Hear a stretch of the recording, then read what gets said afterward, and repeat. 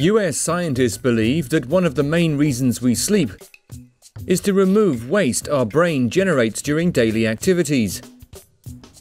Brain waste, including beta-amyloids and taus, generates an interstitial fluid during daily cogitation.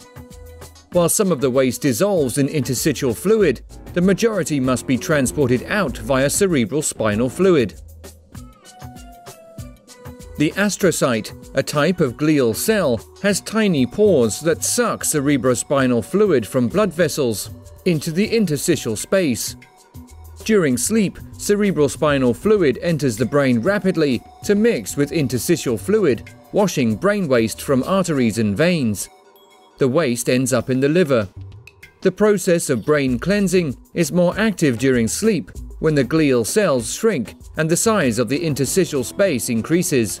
An experiment carried out on mice by scientists at the University of Rochester Medical Center found that their glial cells carried 60% more cerebrospinal fluid when the mice were asleep.